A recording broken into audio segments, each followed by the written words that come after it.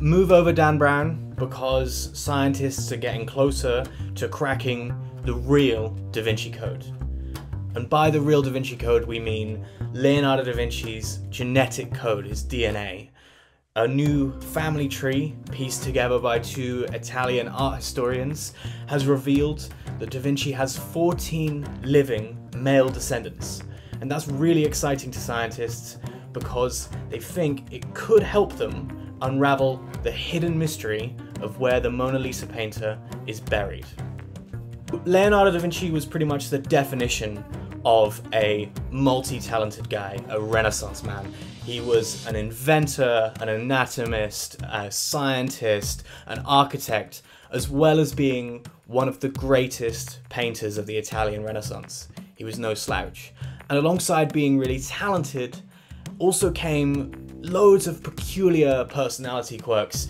He would fill his notebooks with these fanciful drawings of precursors to tanks and to flying machines and helicopters, as well as really detailed drawings of human anatomy. The Vitruvian Man is a really famous example of this. It's a human male with his arms and legs and a few other things splayed out and sketched in elaborate detail.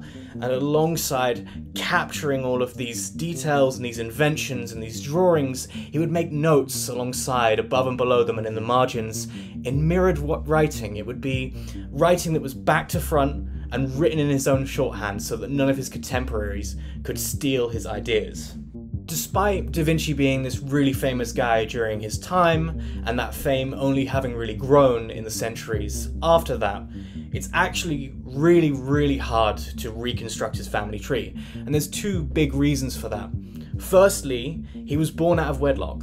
So his dad was a fairly notable lawyer at the time, San Piero da Vinci, but his mum was an orphan child, Caterina, that we don't really know loads about, so we can only really look at him through his father's lineage.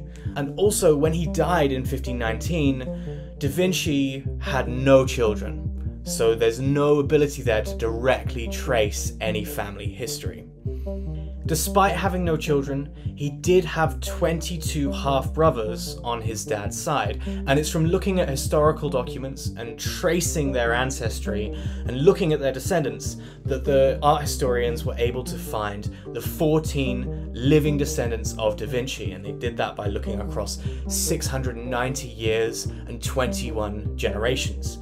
And his ancestors have professions as diverse as Da Vinci's interests were. One is a blacksmith, another a porcelain seller. They even have an artist among them. Now, the reason why scientists are focused exclusively on male descendants of Da Vinci is because of a chromosome called the Y chromosome. Only men have it, and it's passed down from father to son, and scientists think it remains largely the same across 25 generations. The reason why that's really exciting is because it could allow scientists, if they sequence the DNA or the Y chromosome of Da Vinci's descendants, to get a peek at the DNA of Da Vinci himself. What is it that scientists actually want to use Da Vinci's DNA for?